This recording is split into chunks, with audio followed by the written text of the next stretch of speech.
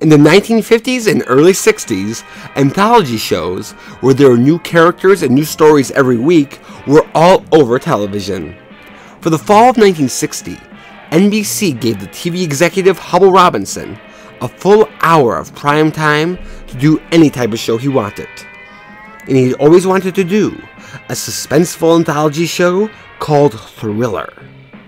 He hired Fletcher Markle to produce it, an aging horror legend, Boris Karloff, to be the host. The show premiered on September 13th, 1960, with bad ratings and bad reviews. The stories were crime dramas, like badly done versions of what the Alfred Hitchcock show was doing. After 8 episodes, Fletcher Markle drove onto the Universal Studios lot and discovered that there was a new name on his parking spot, and that's how he found out he was fired. 2 new producers, Bill Fry and Maxwell Shane, were brought in.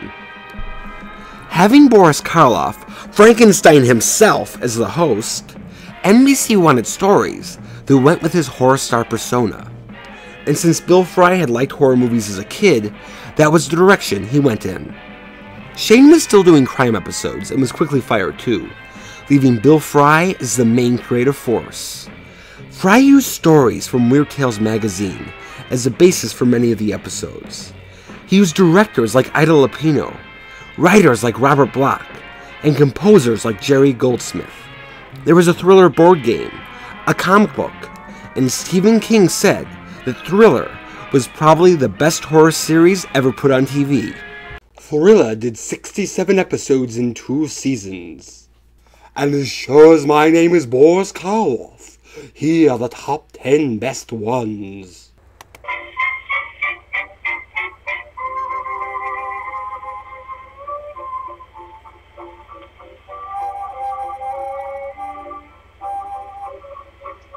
Hello, operator. Would you get me Boris Karloff, please? Well, sir, what if he's dead? AT&T isn't what it used to be. Well, anyway, our number 10 episode is Dialogues with Death. This episode contains 2 stories. The first story is about a morgue attendant, Pop Jenkins, who can communicate with corpses. The second story is about Colonel Jackson Beauregard Finchus and Aunt Emily, who believe their very much alive nephew is actually dead. Boris Karloff only acts in 5 episodes of Thriller. He was in his 70s, he had a very bad back as a direct result of playing the monster in Frankenstein, so they didn't want to wear him out. But he was always game. And this episode is a Boris Karloff showcase, where he plays 3 roles. As always, he's the host with the most. They film him with plenty of shadows, so he looks spooky.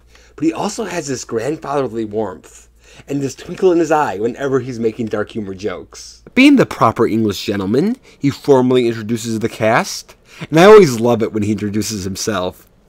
In the first story, Boris brings this quiet sensitivity to Pop Jenkins. You get to appreciate his voice with that little lisp, and he makes it a touching little story. Now, the second story is my favorite, and it's an homage to Boris Karloff's Broadway play Arsenic and Old Lace, the dark comedy about 2 crazy old aunts who poison people with elderberry wine. Here, it's a crazy aunt and uncle, and Estelle Winwood and Boris Karloff are perfect at this tongue-in-cheek humor, and they even reference that famous elderberry wine. Ah, that's Daniel's great-grandmother Susan!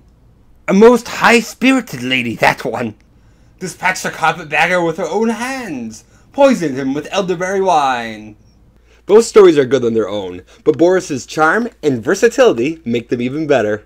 There are many evil things in this world, including some of my best friends. But there are few things as evil as the topic and title of a number 9 episode, La Strega. In 18th century Italy, Tonio tries to protect his love, Luana, from her grandmother, whom happens to be a witch, or in Italian, La Strega. This episode is terrifying, and what makes it is Jeanette Nolan as the La Strega. Her makeup and outfit make her look like a witch out of the original versions of Grimm's fairy tales, back when they were violent and groovy. And it's not so much her lines, but her facial expressions and her eyes that make her so eerie, because it seems like no matter what you're trying to hide from her, she already knows it. My favorite scene is when Luana is in Tonio's apartment, and she's convinced that her grandmother's coming for her. And to prove that she's not, Tonio has her look out the window. I'm going to show you there is no one on the street but the old beggar, who always makes his bed at this time. Come here, Luana, you have to look.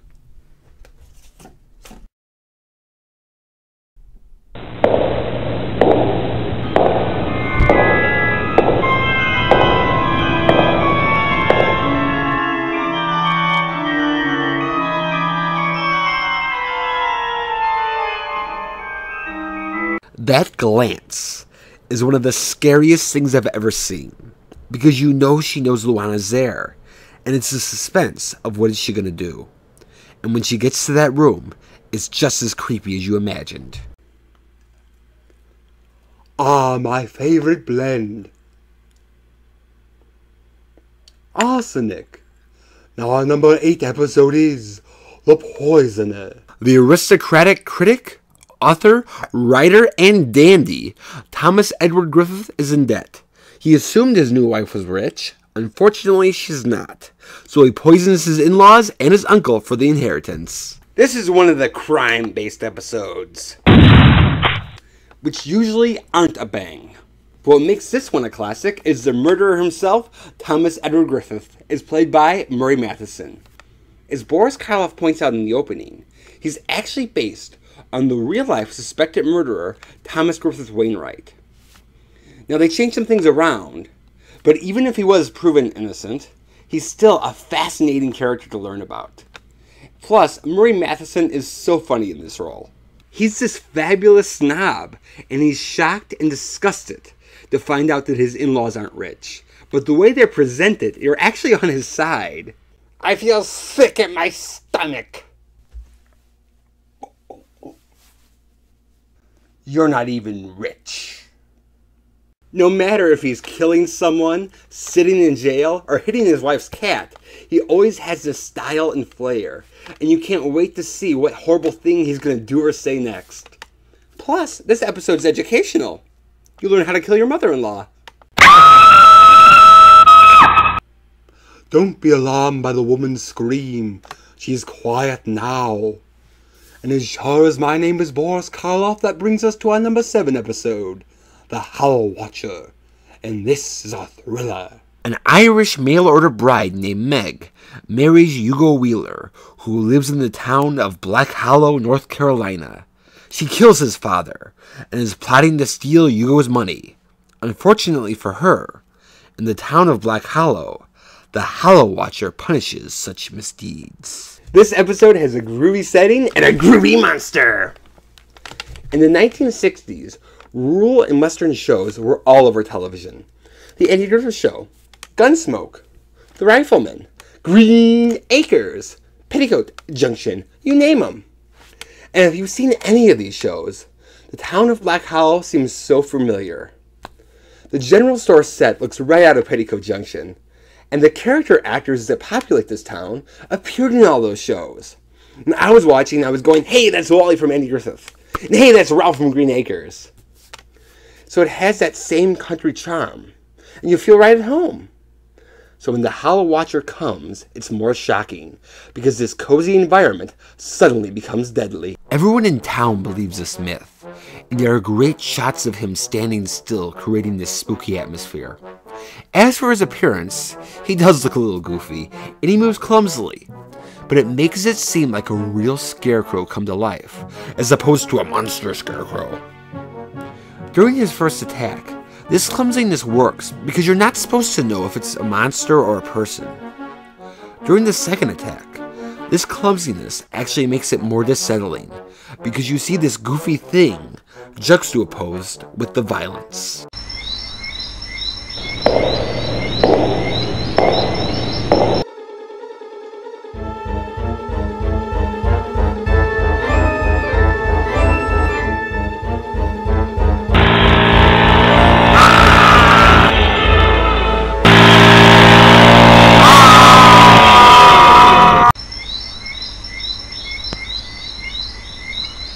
He's relentless, like a predecessor to Michael Myers or Jason.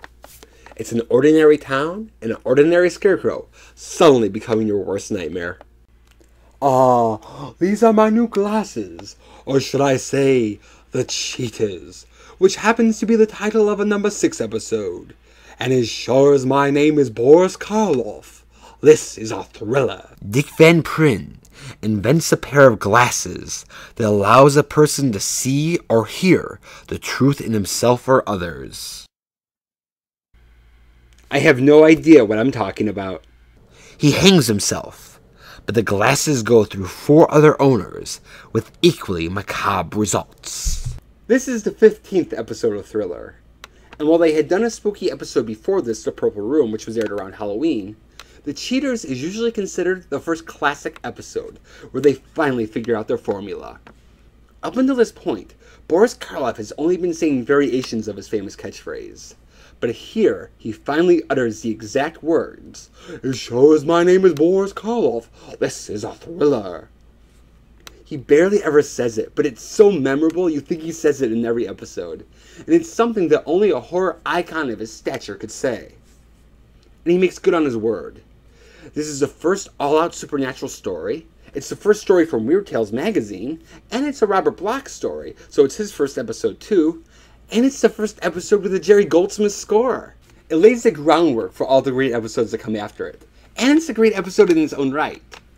For modern audiences, "Hey, who's that, Frankie Mary?" Our anthology shows from this era can seem a little slow, because you're waiting a whole hour for the scary climax. But because this pair of cheaters goes to 5 different characters, you actually get 5 little stories within the hour, and 5 scary climaxes. I love the way the cheaters work, too. When you have them on and are looking at someone else, you can hear their thoughts, and there's this running gag that they're always thinking something mean, then they say something nice using similar words. "I've been fitted for some new glasses." Very unusual. The perfect touch for that Halloween costume the old bat is wearing. The perfect touch for that custom look that everyone's wearing. It's like Eddie Haskell on steroids. It's so funny. And it brings extra life while you're waiting for the scary moments. "Say, that chap looks familiar. Of course he's not a real vampire. Real vampires wear pearls." Now before you go bats, our number 5 episode is Masquerade. Honeymooners Charlie and Ross Denham spend the night in a spooky house with a trio of horrifying hillbillies, the Carters. Jed Carter tries to scare the Denhams by telling them the legend of the Henshaw vampire curse. But in a twist ending, it's revealed that the Denhams are actually the vampires. Like the best horror comedies, it creates an authentic horror atmosphere. It's set on a rainy night, and the house used for the exterior shots is actually the Psycho house. Psycho had just come out a year before, so the house was just conveniently there on the Universal back lot. They use it in a couple other episodes too, and it creates such a mood. It is like a celebrity cameo in and of itself. Boris's introduction is extra spooky and extra campy, with a fake bat and an ominous warning to the audience. And while the hillbilly family is funny, they're also threatening because they plan on eating the Denhams, like an early version of the Texas Chainsaw Massacre family. Don't pay any attention to her, mister. She always gets a little lightheaded when she's missed a meal. So do I. Do you intend on eating us? We don't eat visitors. We just kill them and steal their money. Most of the comedy comes from the witty banter between Charlie and Ross, and the response to what's going on around them. And along with this biting humor, I also love the Transylvanian twist. John Carradine, who is both creepy and hysterical as Jed Carter, was a horror star in his own right, and had played Count Dracula twice before this episode, and 2 more times afterwards. So you're set up to think that him and his family are the vampires. But instead, it's Tom Poston and the beautiful, adorable, and hysterical Elizabeth Montgomery. Now, a few years later, Elizabeth played the beautiful girl who's secretly a witch on Bewitched. So it turns out to be on the nose casting, because it's no longer the old-fashioned John Carradine monster, but the new, sophisticated, and posh modern monster. Ah, I love looking at my own reflection. But some love it too much, such as in our number 4 episode, The Hungry Glass. Gil Thrasher and his wife Marcia move into a house by the sea. Unfortunately, it's haunted by a spirit that lives in the mirrors. This episode is like a combination of the horror movie The Haunting and the Twilight Zone episode Nightmare at 20,000 Feet. And initially I had it a little lower, but then I checked the dates and saw The Hungry Glass came out first. Like The Haunting, everyone in town thinks this house is haunted. But our 4 charming characters, the Thrashers and the Talmadges, are making jokes about it. This creates some fun while you're waiting for the suspense to build, and it gives you a chance to like these characters. Liz Talmadge thinks she sees something but it's laughed off, but all the other ghost evidence is seen from Gil's point of view. Now Gil was in the Korean War, and him and his wife aren't sure if it's the supernatural he's seeing, or if he's suffering from PTSD, or shell shock as they would have called it then. And both of them are afraid to find out either way. Ever since we got to this house, my imagination has been working overtime, playing tricks. But listen, believe me, it's nothing compared to what I went through before, when I was really sick. When I was burning up with a fever, all my friends used to come and visit me. All my buddies from Korea. All the dead ones. I could see them playing. William Shatner's character's situation and his performance is similar to what he later did in the Twilight Zone episode. But because Thriller is an hour instead of a half hour, he's able to develop it even more here. As for the spooks, the house has this huge window where you can see the ocean and the clouds, and it's just eerie enough so it has atmosphere, but is still something that normal people would believably buy. The main spirit was a woman named Laura Bellman, who was so obsessed with her own beauty, she spent her whole life looking in mirrors. Even when she grew old and ugly, she still only saw her young self in the mirrors. It's such a neat idea for a legend, and in today's world of people taking selfies all over the place, I think it's even more haunting today. When you see the ghosts, they're not scary looking, they're more ethereal, as if they're luring you in to the hungry glass. Ah, another familiar face for our number 3, the Grim Reaper, and while you wait for it, the Grim Reaper waits for you. Popular crime author Beatrice Graves has bought the notorious painting The Grim Reaper. According to the curse, each owner of the painting has met with a violent death. Beatrice's nephew, Paul Graves, tries to convince his aunt to get rid of it, but secretly, he has his own sinister intentions. One of the fun things about looking back on Thriller and other shows like it is you get to see these iconic actors that you grew up with before they became icons, where they play completely different characters. And here we have Gilligan's Island's Mrs. Lovey Hall, Natalie Schafer as Beatrice Graves, and Star Trek's Captain Kirk, William Shatner as Paul Graves. When we first meet Beatrice, she's like a creepy version of Mrs. Howell. She's rich, a little flighty, and has a hearse sitting in her driveway. The hearse, isn't it divine? I just bought it. At first you think all she could do is be Mrs. Howell. But as her character becomes disturbed by the painting, you see what a deep actress she was. It's revealed that her character is an alcoholic, and she's afraid of losing her husband, and of getting old. That part parallels her own life a little, because she was one of those actresses that always kept her real age a secret. In fact, even her closest friends had no idea how old she was until she died in 1991 at age 90. With William Shatner, it's the same thing. You're expecting Captain Kirk, and at first you get him. He's a good guy trying to save his aunt. But eventually it's revealed that he's a murderer, and when he's killing Beatrice's husband, he's calm and cool. It's so chilling. Along with the flesh and blood stars, there's also the painting itself, the Grim Reaper. First of all, it's spooky looking, especially the way they light it. In the opening scene, we find out that it has caused the artist to hang himself, so right away you get a sense of its power. It also bleeds every time the owner is about to die, which creates suspense and is a groovy gimmick. Now at the Graves house, we learn more about its history, but as the show goes on, and William Shatner emerges as the villain, you start to wonder, is the painting really supernatural or is it just a fake out? That is until the end, when it goes after Shatner.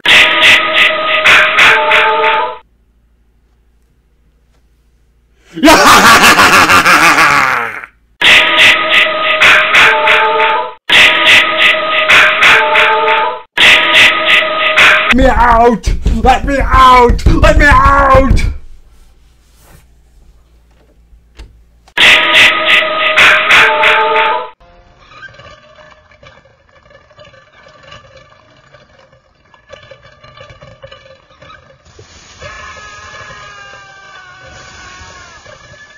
You only see the blade once, but you hear it, and you see the fear in William Shatner's face, and you complete the rest in your imagination, and that's what makes it so creepy. The number 2 episode actually features actors from my own hometown. It is Pigeons from Hell, and as sure as my name is Boris Karloff, this is a thriller. Due to car trouble, 2 brothers, Timothy and Johnny, have to spend the night in a decrepit southern mansion. But they are not alone. A Zuvembi, or zombie, named Yuli is also in the house. Stephen King said that Pigeons from Hell and the I Kiss Your Shadow episode of the Bus Stop TV series were the 2 most terrifying hours of network television. And I think he's right. Pigeons takes place on a rundown southern plantation. The house was originally built for the 1927 version of Uncle Tom's Cabin, and Universal used it in everything from Written on the Wind to Casper. On the outside, there's a swamp, we hear the sounds of animals, and there's a bunch of pigeons that practically attack Johnny. On the inside, it's dusty, there's a huge staircase, a portrait, and true to thriller form, shadowy lighting and eerie music. It's practically dripping with atmosphere. In typical thriller fashion, the story opens with the 2 guys having car trouble. But these guys are more like method actors when compared to the William Shatners and Natalie Schaefers. And Boris's intro is more serious too, so right away you get a sense that this episode is more realistic. While they're sleeping, Johnny rises, and in a trance-like state walks up the stairs, and Tim hears him scream.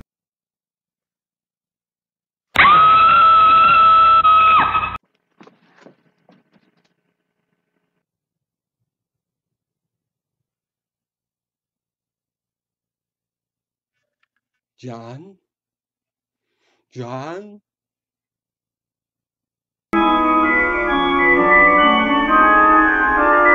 John!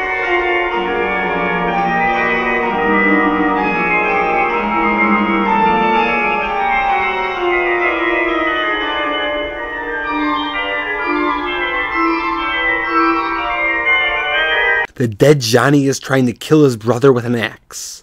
It's so scary because you assume Johnny, along with his brother, are going to be the main characters.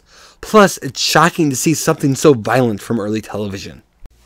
As the episode progresses, we learn that the Zuvembi caused this, and all these ordinary things take on a supernatural meaning.